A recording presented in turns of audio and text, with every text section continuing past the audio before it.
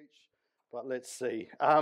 Today's going to be quite heavy on teaching, by the way, just to sort of, if it hasn't been long enough already, it's going to be quite a heavy teaching one, because that's what I feel I've been kind of given to bring, but it's changed literally this morning. So let's see what God does with it. We were having a discussion at home about education recently. My daughter, I think, raised the question of which one, history or geography?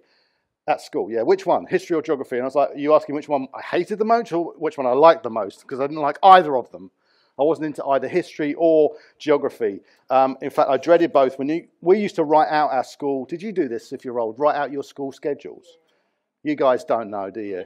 We used to have to write them out on a piece of paper and you have them in your pocket or in the back of your diary and you'd look at it and I saw history. I'm like, oh no. And my history teacher was monotone. It's like, welcome everyone to history today. We're going, oh. And geography went all over my head. If I could go back to my 12-year-old self, firstly, I'd give myself a load of sports results, Back to the Future 2, amazing. I do a load of that, go out. And then the other thing I'd do is say, Andy, listen to geography and history. It's so important to know how the world is shaped through history and how geography is shaped through things that are going on. We see it right now. Look at Afghanistan. Look at Ukraine. Look what's going on. History and geography working is how the world gets shaped and things move around. It impacts dramatically on where things are. There's so many lessons we don't learn by not looking at what's happened in history and geography across the world. And as a Christian, we should understand how the power shifted around the world. We're looking at Persia at this time, and we're looking in the book of Ezra at the moment, and how God uses that shifting around to kind of work out his purposes. And we need to learn and be taught by these things as well.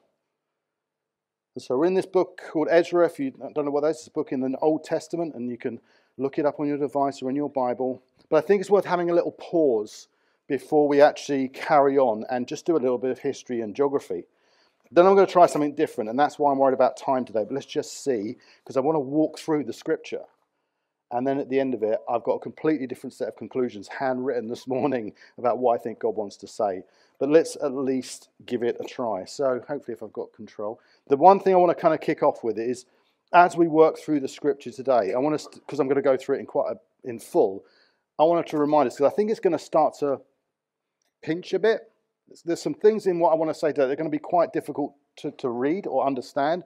And a reminder, all scripture is God-breathed and is useful for teaching, rebuking, correcting, and training in righteousness.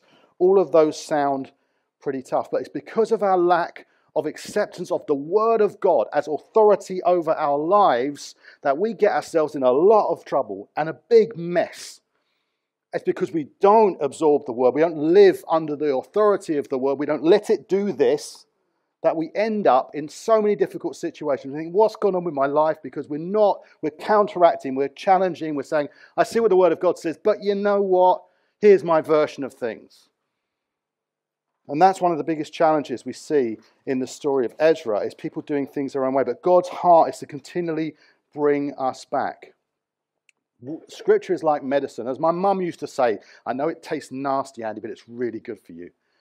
There's some things where you take some medicines like, whoa, but usually the one that tastes the worst is the one that does the best.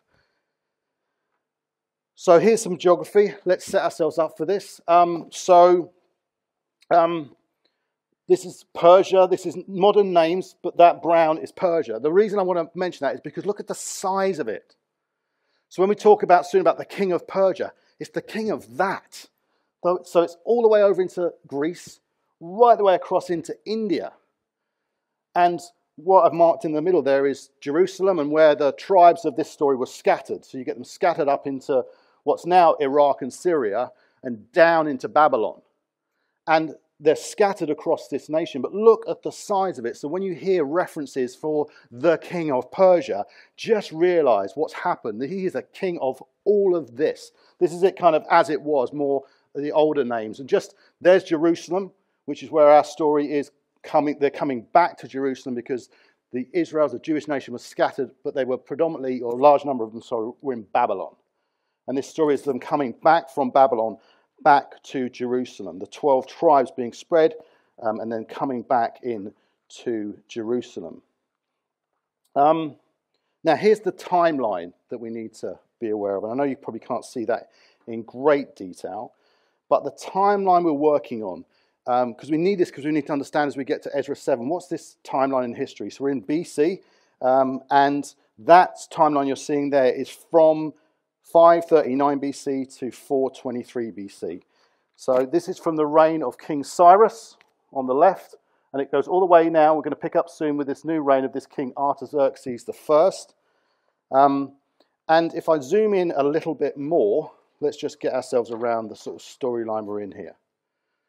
So 537 BC, so this left-hand side. Cyrus tells the Israelites, you can come back. So they've been taken into captivity, they've been exiled out of Jerusalem. Jerusalem's been destroyed, and Cyrus says, you can come back to Jerusalem, and he financially facilitates everything they need to do. He provides for them to come back in, and they're going to rebuild the temple. This is led by a man called Zerubbabel, which is a great name. But in reality, if you've been with us, Ezra 1 to 6 should really be called Zerubbabel, not Ezra, because we haven't met him yet. The temple that they then build takes 21 years to finish. So once they're back, they're rebuilding this temple, this place of worship for them, and it takes 21 years to build. So there's lots of challenges along the way. And as you heard a little bit last week, this was under the reign of Darius I. Once they finished building it, it's a bit of an anticlimax. And it doesn't really fulfill everything they expected, but it's still a critical place of worship. But here's where so the story feels like it moves quite quickly, and then there's 21 years. But then there's this huge gap that you may not be aware of between Ezra 6 and 7, which I think I marked, which is here, which is a huge delay in time that goes on, because actually it takes 58 more years for anything to happen. So the temple is built, and then there's really nothing much happening in this story for 58 years, unless you want to read the book of Esther, which is there. Which the book of Esther and the story of Esther sits in the middle of that time. And this is another time when the Jews are about to be killed, slaughtered, and because of a queen called Esther, they are spared. So these guys go through these really challenging times, even within that timeline. And just so you get a little bit more context right then, here, you'll see as we're coming into this part of the story now, there's been this gap of 58 years, and there's a revolt going on in Egypt. Things are really messed up. So the whole region is in quite a lot of difficulty. And that's kind of a little bit important when we come to it. But the thing is, you're about to meet for the first time in the book of Ezra. You hadn't met him yet. You might have thought so, but he's not been in the story yet because of that gap. So that gap, you've got Zerubbabel, then this huge gap of time of 50 plus years, and now Ezra appears. And he's one of 3 returns. So the first return of the Jewish people to Jerusalem is about rebuilding the temple. This return is about rebuilding the Torah and the religious systems. And then the last one will be about rebuilding of the walls under Nehemiah. So let's just turn to Ezra 7 if you've got it in your Bibles. And let's meet the man behind the story. And I'm going to walk through it, a sort of fairly fast click. But there's a big message I think I want to bring out of this, and I'm going to see what God does with it. Because the word is central to this church. They built the building, but what Ezra's about to really emphasize is the authority of the word within it. He's going to put it right in the heart and the center of it again. The church without the word is a social club. The church with the word in the spirit is a study location. But the church with the word and the spirit within it is a place where God can move powerfully and does move powerfully. So let's read. Let me just see if this all works. It says, now after this, now that little comment is, after this means 58 years.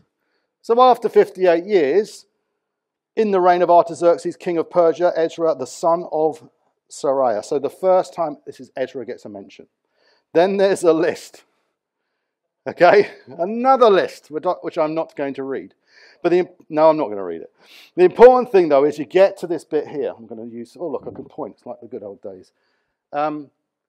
Finally, you get the genealogy back to the son of Aaron, who's the great high priest. Moses, his brother, the first high priest in the tabernacle. So he's part of this line that goes all the way back to Aaron, the chief priest. That gives him some credentials. Then it says, this Ezra went up from Babylon. He was a scribe skilled in the law of Moses that the Lord, the God of Israel, had given. And the king granted him all that he asked, for the hand of the Lord God was upon him. Basic definition of scribe, copyist. Copying, transcribing. Okay? But Ezra's different. Ezra's from a line. And also, the point is, they say he's skilled. The skilled thing actually translates more like skilled and rapid. Like he knew what the Torah said. He knew what the Old Testament, he knew his Bible to the extent where he could react to things. So if someone said this, he would say, yep, it means that. Someone said this, he said, no, that's not okay because of this. This is what the Bible says. He was that fast with it. That was the skill they meant. It was almost like the front of his mind and the tip of his tongue. And Ezra is attributed, some say, with the reason we, the Jews and the Christians, are called the people of the book. Now, you may not know what that really means, but that is of huge significance in Islam. We are referred to as the people of the book. And Muhammad was told when he was given the Quran to go and verify it with the people of the book. The Jews and the Christians were to verify the prophecy given to Muhammad. Did you even know that?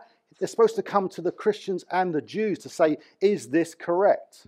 So to be called the people of the book, to have an entire faith system checked against what we believe, means that book is of incredible importance.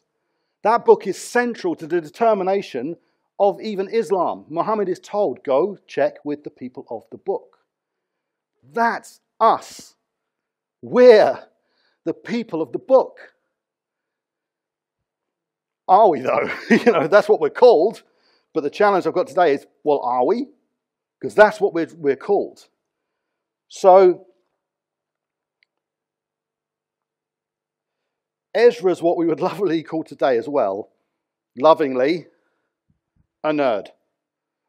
He knows in that intimate detail that Dave Abrahams knows about Marvel, that Emily and Matt Nail know about Star Wars, that Anya knows about Lord of the Rings.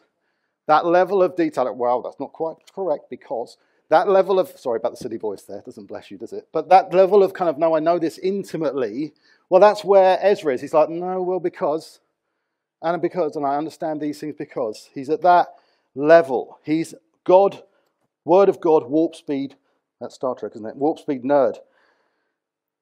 And what he knows is of far greater significance than Marvel, Disney, anything else you want to name. He knows the Word of God. And he knows how the application works to the point where it's going to affect an entire nation. But take note, this little line here, I highlight as well, I think. To the bottom, again, it says it again. It said it before. And it will say it again. The hand of the Lord, his God, was on him. That's right at the end. And I'm going to circle back to that. There you go. Sorry. So let's read Ezra 7:7-10 now. And there went up also to Jerusalem in the 7th year of Artaxerxes the king, some of the people of Israel, and some of the priests, and the Levites, and the singers, and the gatekeepers, and the temple servants. And Ezra came to Jerusalem in the 5th month, which was in the 7th year of the king. For on the 1st day of the 1st month he began to go up from Babylon, and on the 1st day of the 5th month he came to Jerusalem. For the good hand of his God was on him. For Ezra had set his heart to study the law of the Lord, and to do it, and teach its statutes and rules in Israel. So, a couple of things. Multi-month journey. Probably four based on that. Depends how they were measuring the months. Do you want to know how far they had to walk? Easy to remember. Proclaimers. How far? 500 miles. Okay, that's how far they had to walk. Is it 500 miles? Have I got that right? Yeah. 1,000 more, whatever it is. But 500 miles, okay, so it's a journey. They probably went further because they probably avoided the desert, so more than even 500 miles. Dangerous journey, peril. There is chaos going on in the region. There's a lot of fighting going on. But the Persian king Artaxerxes starts to see things. God seems to protect these people. God, when people are on mission for him, God seems to look after them and bring them through peril unscathed. So the shortness of that little section hides a really rough journey. But this determination that if God's called us, God is with us, we will go, and God protects them, starts to talk to this king, Artaxerxes. When God calls us to something, when God calls you to something, one of the things I get most concerned about is someone says, God's called me to this, and then 3 weeks later it's not really working. Or not really getting going. When God calls you to something, and I say this about the work with the Afghans, if you don't mind me, I don't mean to boast in any way, but the reason we are where we are, 7 months later, the reason we're being recognized as a group of people that really genuinely care, not by the council, but by the Afghans themselves, is because they say, you're still here. Everyone else has gone. They said to me last week, all everyone talks about now is Ukraine, and we're still here. And it's worse for us than it was 3 months ago, because we're now stuck and we're going to go into Ramadan and we're going to fast and we're going to try and do it in a hotel that don't have our food. But you're still here. Not me, us, the people that they see. That's a standout difference. It's a standout witness. When people see God in people, or they testify to God, and they're the only ones left standing, while everything else just disappears, gets bored, moves on to the next thing. If God gives you a ministry, stick with it. Through trial, through challenge, it will speak volumes. Sticking with something that's hard speaks infinitely more than sticking with something that's easy. Again, you'll see it there. See that line? I did highlight it again, sorry, in this one. For the good hand of his God was on him. And several scholars say you want to link that in because, and here's what I want to come back to in a little bit, for he had set his heart to study the law of the Lord, to study the Bible, to do it and teach it, the statutes and the rules in Israel. And I'll come back to that as the big challenge. But for me, the big challenge in Ezra 7 is this: to know, to do, and to teach. What comes next is a long letter the king of Persia writes. And I'm not going to go through the details, both because I want to save a little time for the end. But also, it's really an echo of exactly what we see in the first part of Ezra. And you're going to see it again. It's a do it again God moment. He says, this Persian king, who doesn't believe in God, by the way, pagan, believes in many gods, doesn't believe in their God, recognizes something about their God, says, you can come back and I will facilitate it all. I will give you all the resources and everything you need to do it. So this is like I said with the list the other day. This is just the detailed evidence. This is why it goes into, if you look at it in front of you, it's got lots and lots of details in it. We're not going to read every part of it, but at least a bit of it. Look at 16 to 17. Let's just so easy to read scripture and think, listen to this. This is the king of Persia. Remember how big I just told you Persia was? It stretches across many nations now. And he says this, with all the silver and gold that you shall find in the province of Babylon, and with the freewill offerings of the people and the priests, vowed willingly for the house of their God that is in Jerusalem. With this money, then you shall, with all diligence, buy bulls, rams, and lambs, with the grain offerings and the drink offerings, and you shall offer them to the altar of the house of your God that is in Jerusalem. Then it goes on, and I'll probably come back to it. Did I put it there? Yeah, the bottom there. And whatever else is required from the house of God, which it fails to provide, you may take it out of the king's treasury. The king of Persia says, well, if there's not enough there in Babylon, you can get in my bank account. Here's the details. I'll take what you want from the king of Persia. That's like God saying, listen, when I call your mission, I will open up the storehouses of heaven and the reality of the storehouses on earth. It's the king of Persia's bank account. They've got his sort code, they've got his number, and they've got his PIN, and they've got the number of 3 digits on the back. They have access to the king of Persia's bank account. And he's pagan. He doesn't believe in their God. He believes in many gods. But he sees something in them. And God says God stirred him like he stirred Cyrus to do something for these people. And he doesn't know why, really. He is trying to avoid a rebellion, no doubt. But to open up his entire storehouse, his bank account, that's what happened when God had the plan. Even those who oppose him, who are not for him, We're working with a council that isn't, that actually would rather we didn't. In fact, in the early days, said, you're not going to mention any of the Christian faith stuff, are you? We were like, we'll see. And then Marion just told you, of course we did. We even had a session with them one night. You tell us about Ramadan, we'll tell you about Easter. And they went, okay then. They told us all about Ramadan, and we told them all about Easter. So they're creating opportunity, not even knowing it, for us to share the gospel. And that's not our primary focus. Our focus is to love them first. Friendship first, as Brian's always told me.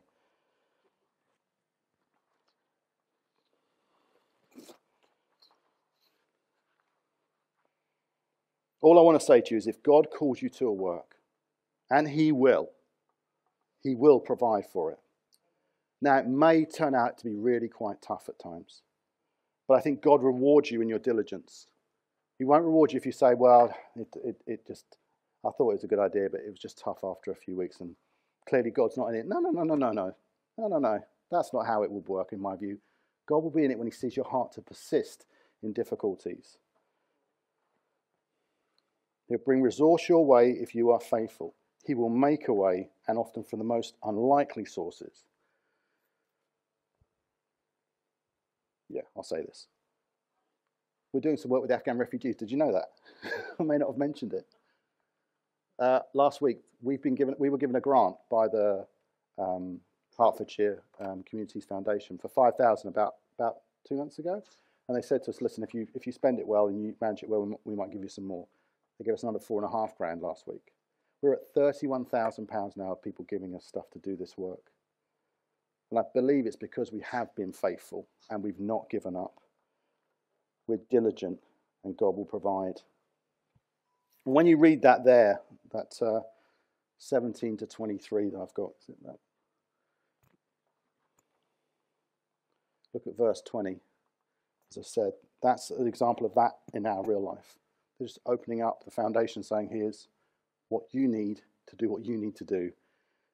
And it wasn't even that hard to do at the end of the day. It carries on then through verse 22. And then we see Artaxerxes start to reveal something. So you see this thing here, the thing at the top there says, whatever else is required for the house of your God, etc. And then it says this, whatever is decreed by the God of heaven, let it be done in full for the house of the God of heaven, lest his wrath be against the realm of the king and his sons. It starts to reveal that he's actually afraid of the God that they love, the God that these people serve. He's a pagan, but he's just like today's people. We believe in many things, but God's a bit of a mystery. We believe in all these things in life, but God's a bit of a mystery. God stands above them all. He sees it moving in their lives. He sees a people, Artaxerxes sees a people of real faith, and he starts to worry about, there's something about you. And fear may be a word of mixed up with curiosity. And he wants to start, maybe he wants to start to get to know the God they're worshipping. We sing, our God is greater, our God is stronger, our God is higher than any other. Meaning there are many gods. There is gods that people believe in. The God of money, the God of sex, the God of drugs, the God of partying, the God of all these things. We say, look, we know those gods, small g. Our God is greater, our God is higher, our God is stronger than any other.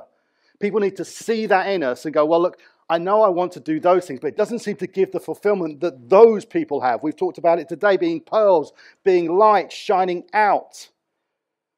Who wants to be like us if we're as flat and as down as everyone else? If there's no joy in us? Artaxerxes start to see something in these people that said they must worship a strong God. A God that I revere and fear, even though I don't know him. If we show a determination to worship God in a world where we are opposed, where we might even be mocked, people will be curious. People will be curious. They may not say that to you, but when they see something in you of God, they will be curious, if at best confused, often curious. And you see it in verse 24. Just to seal the favour of God in this entire story, it says, And it shall not be lawful to impose tribute, custom, or toll on any of the priests, and so on. And Artaxerxes says, and we're not even going to tax you. It's just a confirmation of everything that's gone before that. He says, I'm going to give you every favor I can. The letter closes, I won't read this out in detail, with just the charge on Ezra to set up the judicial system, to set up the law, to set up the courts, to set up everything. He's given authority even to set up the courts. This is what I think happens when you're faithful to the word of God, the calling. He provides resources. He provides a way for us to see a sacrifice for sins. He provides a way for us to worship. He frees us from burdens. He enables us as a people to be taught in his word. And he allows the discipline that accompanies it. And finally, we get to hear from Ezra himself. And at this point, the book of Ezra shifts into the first person. So at this point, it moves away from a story being told to actually you hear from Ezra. And for the rest of it, you're going to hear in the first person things from Ezra and Nehemiah. And he summarizes what God's done. And I wonder if these words could come out of our mouths. I would be so pleased if they could start to come out of our mouths. I want to read them out like I'm going to read them out from my position in this church to testify. Blessed be the Lord, the God of our fathers, who put such things into the heart of the king, to beautify, to restore, that is, the house of the Lord that is in Jerusalem, to restore and beautify the church, and who extended to me his steadfast love before the king and his counselors, and before the king's mighty officers. I took courage, for the hand of the Lord my God was on me, and I gathered leading men from Israel to go out with me.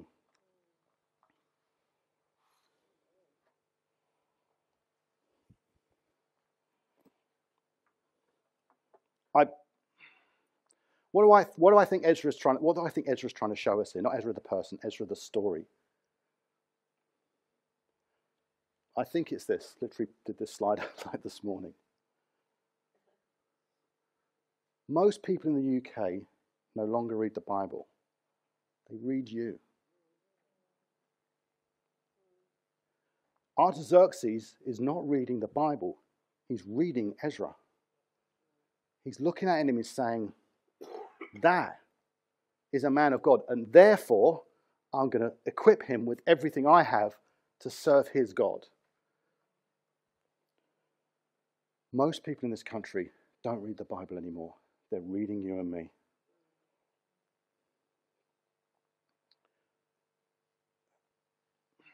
We might need to edit this out. We'll have to decide later.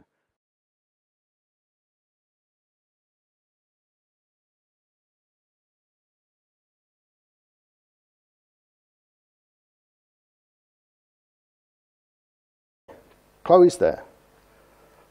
Chloe does not read the Quran. Chloe reads the Afghans. She evaluates Islam on what she sees. If they behave well, she considers what they believe to be of value. If they behave badly, which has been a bit of recently, she says, well, that's a load of rubbish then, isn't it? Chloe doesn't read the Bible either. She reads us. She reads us, and she decides on our faith based on what she sees. And she sees a diligent, faithful, self-sacrificing people from a church that she believes must be good. Now, she's not met you, she just knows that we're coming from somewhere that does what it says. That seems to not only know the word, but do the word. And in that witnessing, teaches the word. Do you understand what I'm saying here? We know what God tells us to do, to love the stranger, to lay our lives down like Jesus did for the other. Jesus lays his life down for us. He lays his life down to pay for our sin that we might be reunited with God. That laying down of life is what we understand, so we then do it, and therefore we teach the Bible by our actions. She sees, you know the fruits of the Spirit? Love, patience, self-control, all these things. You could read that scripture to her and she'd go, but if she sees it, then she starts to ask questions. And we have had some good conversations. We live in a world full of Chloes, full of Artaxerxes, full of people who will decide on what we have to say by what they see us do. Every day, you and me have a chance to be an Ezra. Every day. We don't have the knowledge he may have, but we have knowledge of Scripture. And if we don't, we should try and get some more. But we have every day a chance to be Ezras out in the world. We may not be in the line of Aaron, the great high priest, but we are sons and daughters of the Most High King. Our line is to Jesus Christ, as was reminded Dave. We do things in the name of Jesus Christ. Our line is Jesus. Our line is the Son of God himself. Our line is to the Father. Aaron doesn't that Aaron doesn't compare. He doesn't either, but Aaron in Scripture, amazing, of course, he's the original great high priest. He's someone that was revered. He was the one that went into the holies of holies in the tabernacle. If you know that, that line's amazing. Our line's even better. Our line is to God himself and Jesus Christ, his Son. We are sons and daughters, brothers and sisters, co-heirs. So you want to have a good line? You want your genealogy to be good? It's the best. It's the best because you're a son and daughter of the Most High King. I think I put it at the bottom there. Yeah, look. For we are a temple of the living God. God says, and I will be a father to you, and you shall be sons and daughters to me, says the Lord Almighty. Whew. What gave Ezra credibility in the eyes of the king of Persia and impressed him was that he lived a life right before his very eyes. He lived it out. He was a man with a heart to study the word of God, a man then who lived it out. His conduct clearly set that he was sitting under the authority of that word, because of the way he would have behaved. He would have behaved impeccably. So the guy's saying, right, you say it and you do it. And that gave him the right to teach. That sequence is not an accident. Derek Kidner in his book says this. With study, conduct and teaching put deliberately in the right order, each was able to function properly at its best. Study was saved from unreality. So you can, LST people hear me here, you can study the Bible as much as you like. Anyone who loves to study the Bible. But when you act it out, you save it from unreality. Conduct from uncertainty and teaching from insincerity and shallowness. So the central challenge for me of Ezra 7 is asking us 3 tough questions. And I'm going to end on this. Wasn't too bad. How is your time in the Word of God? Do you want better time in the Word of God? Just to save any difficulties? I do. Okay? I do. I don't spend enough time in the Word of God. I do daily Bible studies with my wife in the morning. 3 minutes. She reads beautifully. So we do that. I listen to our morning routine at the moment is listen to a worship song. Jane reads out word for the day. That's not enough. It's not enough. Because if I want to know how to live it out, I need to know what I'm supposed to live out. So, do we give enough time to the Word of God? And if we do we allow it to minister to us, giving it enough time to speak and have the authority it has when it comes to us through the Spirit? So first of all, we need to spend time in study. And you'll be struggling, won't you? Let's just not pretend. We struggle to find the time to study the Word of God. So we read it in bits, and that's not enough, so it doesn't feel like it's doing anything, because it's just pop culture type, what do you call it? Sound bites. Thank you. If you struggle, get some prayer today. We've got an amazing prayer team. They want to pray with you to say, can you help me just figure out how I'm going to do this? Because God will provide the time. He will do a miracle in your life, I believe. You'll think, just to be clarify another, so many tangents to that, it's amazing, isn't it? When we had children, we went like, what on earth did we do with that time? Because now we seem to be busy, but back then we thought we were busy, and now we've got that. So what on earth was that? How do we fit this in with the life we thought was busy before? Because God made a way. Because God made a way. And he'll make a way to enable you to spend more time with the word. So get some prayer to shake off what hinders you from that, and that the word will work in you and transform you. Get prayer for the Spirit to help so the word comes alive in you and you're not just reading it like any old book. Do you struggle to do what the word says, to live it out?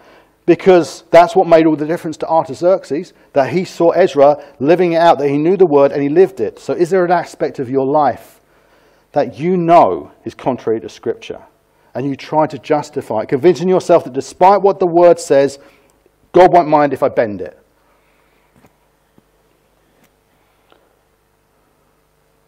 Ezra studies it, and it says the Persian king was impressed with his life. So do you need prayer to bring some aspect of your life back in line with Scripture? That you know, I need prayer for this because I'm struggling to line it up with Scripture.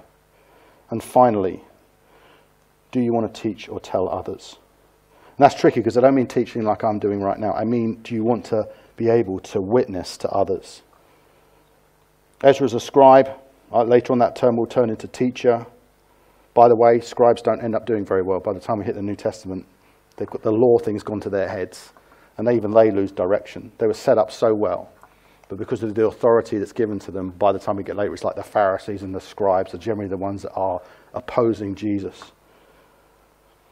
They lose the grace somewhere along the way. But you and I don't teach that way. You and I teach by the way we live our lives and sharing our story. Because only we can tell our own stories of what God has done in our life. But have you become afraid to share what God has done? Are you fearful? Does it become an issue for you? Then I say get some prayer today for the courage you need through the Holy Spirit to be able to share why you are the way you are, to share your stories of God. Can I pray for us? Is that all right?